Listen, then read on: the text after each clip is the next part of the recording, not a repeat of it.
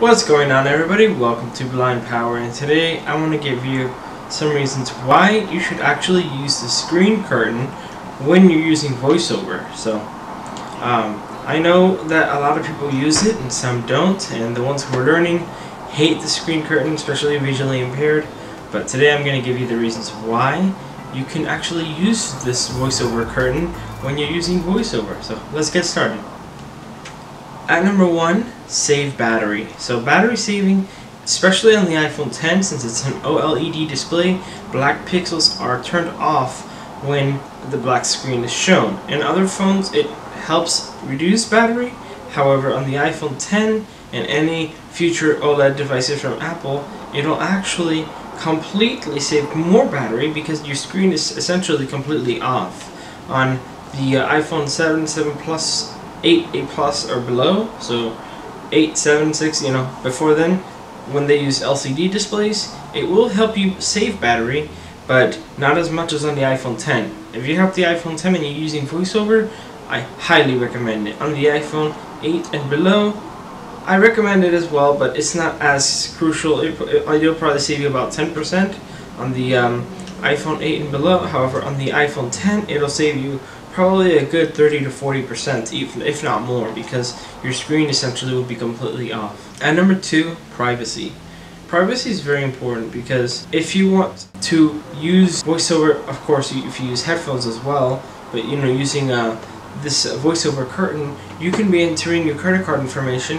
As long as you have headphones on in front of a sighted person, they won't know what the hell you're doing. To them, it's just a black screen. So that's very, very, very cool that you can essentially use your phone and nobody sees what you're doing on the screen because you turned your screen off using VoiceOver curtain. At number 3, the next thing that's actually good for using the screen curtain is if you're learning VoiceOver.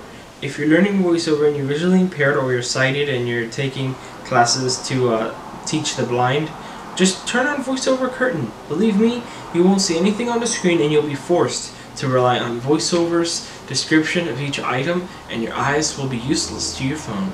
That's a great way to learn because you're forced to use the gestures, you're forced to do things the way a totally blind person would, essentially.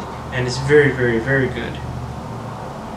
Honestly, when I learned VoiceOver, I had to use the screen curtain back on the iPhone 3GS a couple times, and honestly it worked. Back then though, the screen curtain was kind of gimmicky, but it was still there. It's been there since like the second firmware after the VoiceOver release. At number 4, if you have the screen curtain on, it's actually not viewable by sighted viewers. So you could be doing whatever, and if a sighted person dares to steal your phone, they won't be able to use it because the screen curtain is on, and they won't be able to enter your password. Even if they know your password, they cannot do anything, honestly. And that's another advantage. It's essentially going to add another layer of security onto your phone, so only you or somebody who knows how to use VoiceOver can use your phone. So that's it. I hope you guys enjoyed this video, just as I enjoyed making it. If you're not sure how to turn on the screen curtain, go ahead and triple tap with 3 fingers on your display, and VoiceOver will say screen curtain on. Do the same thing to turn it off. The screen curtain is available on just about any device, including iPad, iPhone, and Mac. The only device that doesn't support the screen curtain is the Apple Watch.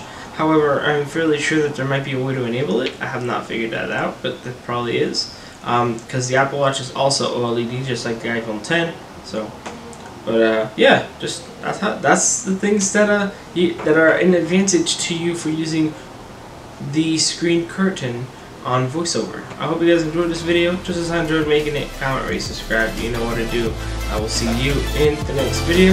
If you have any more suggestions or any accessibility things that you want to see, comment down below, and any suggestions are open. So see you in the next video. Goodbye.